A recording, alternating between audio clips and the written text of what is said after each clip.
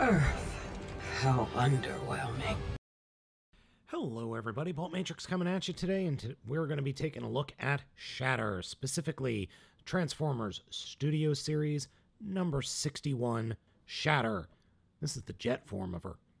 This figure is great. Just solid, great, and super, super cool.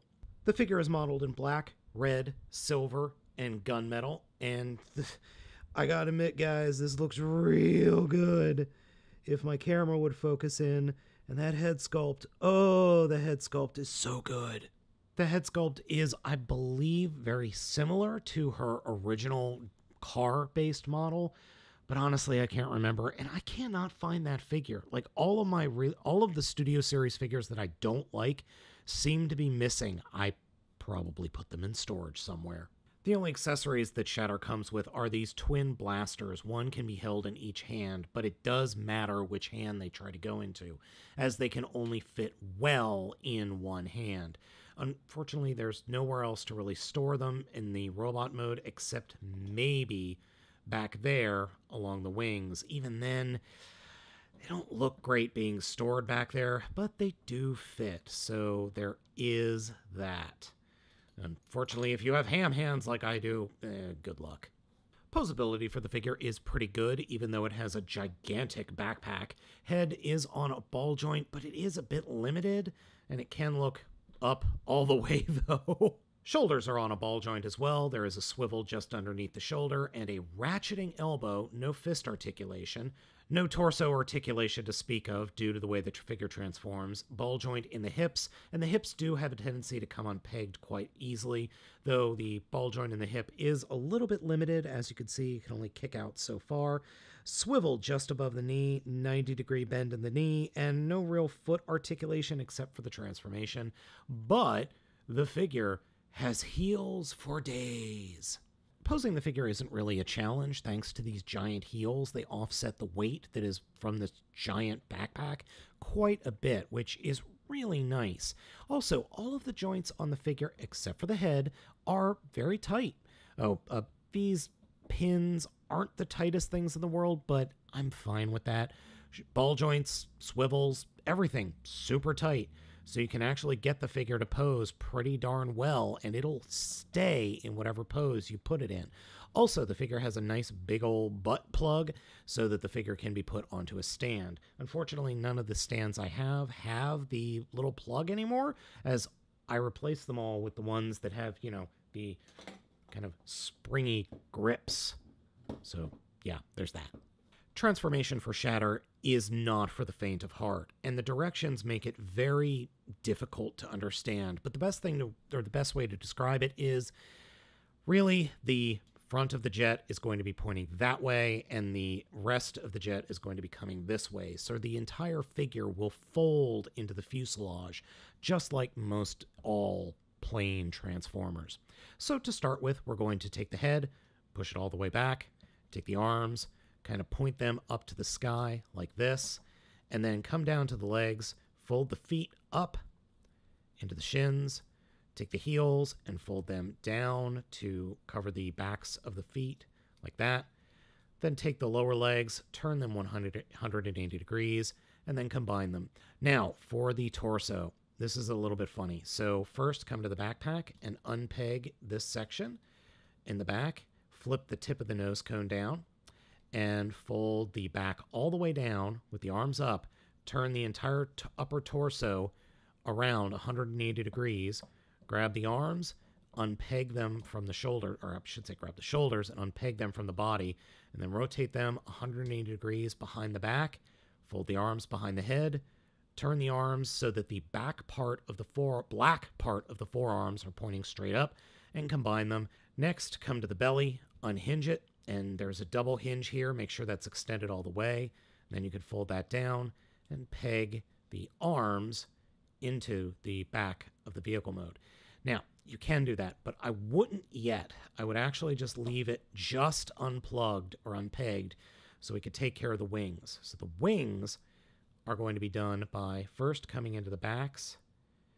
The wings are going to be taken care of by folding the wings actually all the way up like that, And then this extra piece that we have flapped down, that are kind of just sitting under the engines, are going to then snap into place right there. And then the whole section will fold up and over the body. Then the engines will fold around and then shimmy down, where you can fold that one piece up and come over the body like this. And the reason I didn't peg that in first is because there are these little pegs on the edges. So these will peg into the outside of the arms. And you can just kind of hinge everything in together and then snap all this together. So then we have the entire top front part of the plane set up. And I like to just make sure that these are pushed in as far as they will go. Then we can bring the entire bottom of the plane up and snap it into place. Like so. And oop! I did not snap everything into place correctly. Darn it! See? Got a little pop out there. Not a big deal. I'll fix that in post. And here we have Shatter in her jet mode, specifically a Harrier. This is really nice. This is probably, whoop, forgot to fold those out. This is probably one of, if not the best plane transformers we've gotten in a while. I would say, actually, all the flight-based transformers we've gotten in the Studio series are really good. Now you're wondering, where's the landing gear? Well, here, we just fold the landing gear down. And it's real good. Now, the guns can fit underneath the wings, and it doesn't matter which side you plug in. It doesn't matter, and I don't care. And then again, we've got that little peg, so you can put it on a stand easily. But I got that other stand, so I'll show you that now. So yeah, there we go. It's on a flight stand, and it works well. It wobbles a lot, but that's pretty much every stand I've ever owned. Yeah, this is real good. This is a really, really solid figure. Now, I was speaking to my good buddy Vangelis about this in a recent podcast recording, and yeah, this is a figure you need to pick up, especially if you're a fan of Shatter. Forget that car mode. Get this jet mode. You can pick it up over at the Big Bad Toy Store. They've got it available at the time of this recording. So act now or forever hold your peace. So let's go ahead and transform it back into robot mode. Now, if you're wondering why this video is a little bit different than normal, that's because I'm recording it on the camera, or on the same camera that I recorded my TFCon walkthrough on. It is a Sony RX 100-107, and I'm recording this video in 4K, or at least trying to. So we'll see how that goes. I'm finding that I don't think I've got enough light. But I've got this thing at ISO 1000, so it's pretty much as light as I can make it. Let me know what you think. So transformation back into robot mode. First, snap the back off, fold the tail wings up, let that whole back section fold down, snap the wings in half, and then they will fold up and out of the way. Come to the front of the vehicle mode, fold up the nose cone, come to the back just behind the canopy, and there's this little flap that we want to unfold like that. And then we can grab the entire engine section, flip it up and away from the figure, take the arms and fold them around like that. I like to fold the head up first, 180 degrees around. Keep the landing gear folded down because there is a peg hole right back there that it's going to peg into. Collapse the tummy, plug that peg hole in, and this is actually a little bit harder than you might think, so you got to push that down a little bit more. So get that down, fold that pegged into place, push the head up because it's going to fall over, split the legs apart, turn them 180 degrees, fold the tail wings up, flip the toes down, and they will snap into place on the inside of the tail wings.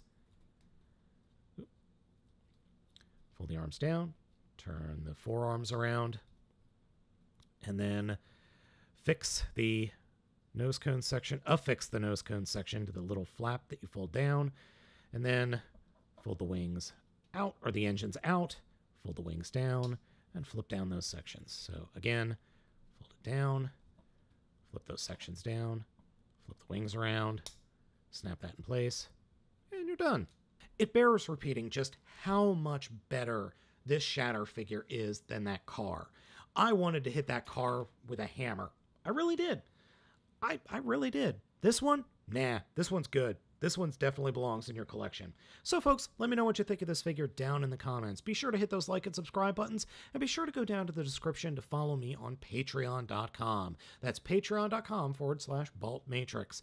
Your monthly financial contribution is going to help me keep the lights on. Thank you so much for watching. I'll catch you next time.